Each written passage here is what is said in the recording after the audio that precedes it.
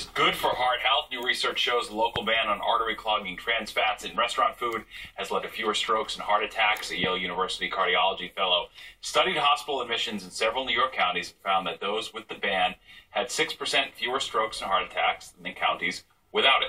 Getting a drink is about to get a lot easier. In Connecticut, lawmakers in the House voted in favor of a bill that will allow beer and wine to be sold in vending machines similar to soda and water.